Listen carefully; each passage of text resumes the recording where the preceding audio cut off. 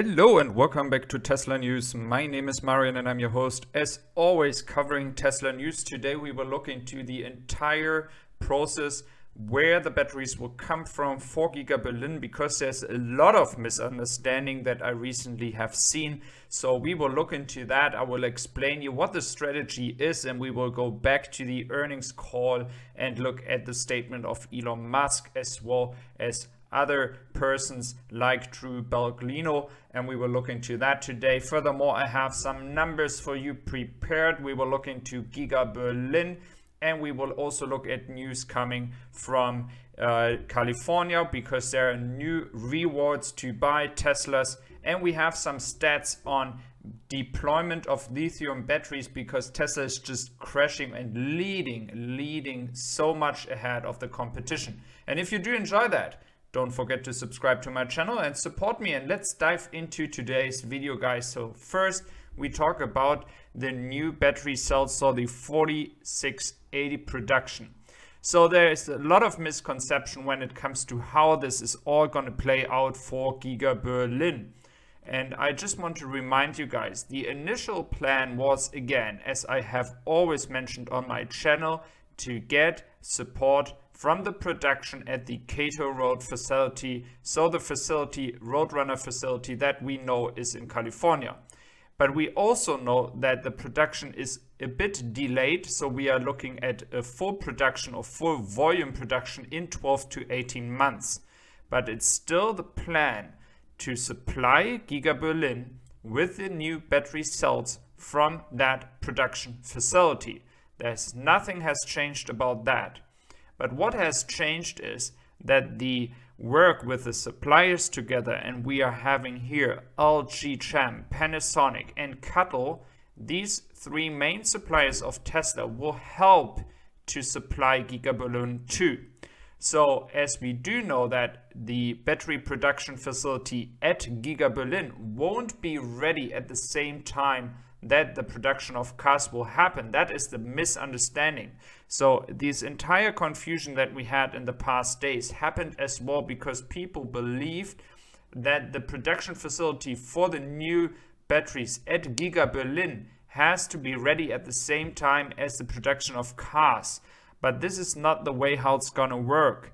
We can produce cars at Giga Berlin before the battery production cell production is happening at Giga Berlin. So this is a misconception, a misunderstanding of a lot of media outlets which are not so into the Tesla topic. So we can produce the Model Y here. What is key here, and might be as well something new for you, is not only will they supply the 4680 cells for the Giga Berlin, but if they don't have enough batteries, so in any case the production is going up really fast and Tesla is not able to support the factory at Giga Berlin with the new battery cells, then they will work with Panasonic, LG Chem and CATL. And just as a reminder, they have a strong partnership here.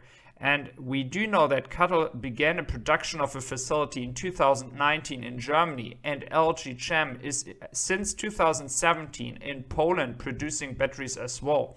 So what could happen is, if the production is ramping up so fast that the batteries coming from California cannot support the supply that is needed for Giga Berlin, then Tesla can go to CATL and as well LG Chem and say, well, we need your help, we need batteries from you.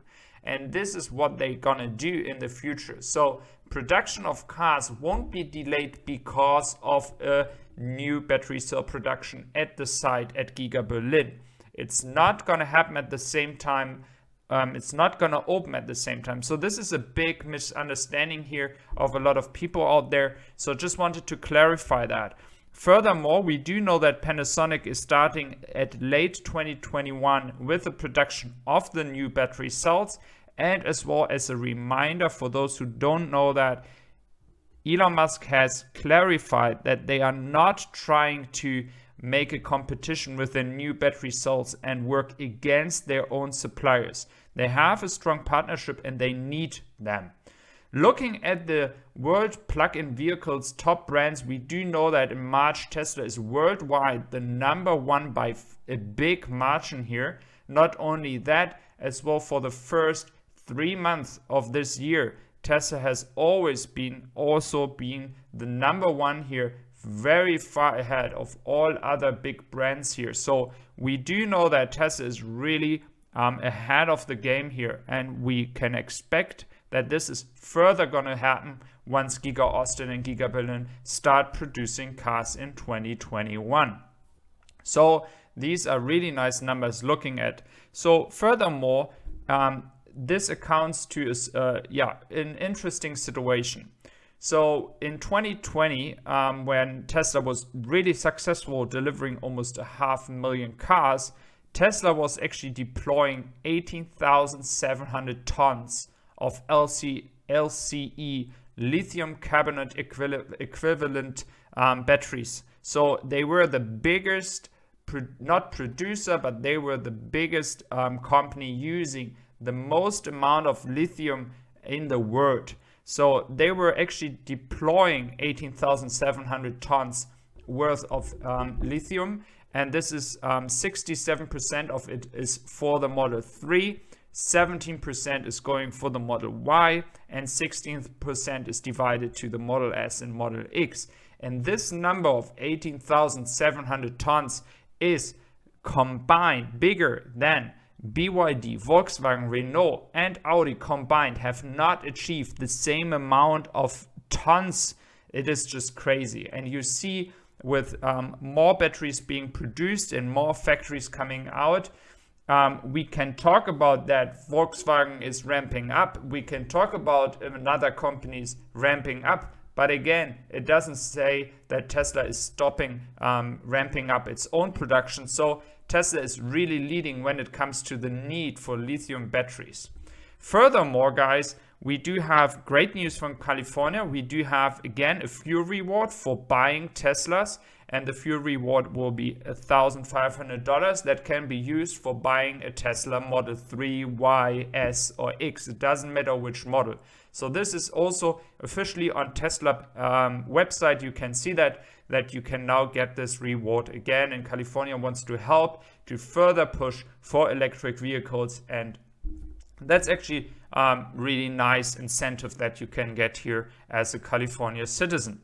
And we have some really good news coming actually from the energy business, guys. So the energy business Megapacks will move to the cobalt-free LFP batteries. This is actually great news coming. So the LFP cells will be going into the Megapacks, and we will then see maybe better returns when it comes to the margins in the energy business. We do know that Tesla is currently not swimming in money or making huge profits from the energy business. So it's really important to get batteries that are less expensive, having not the cobalt inside that is so rare to find or so expensive right now.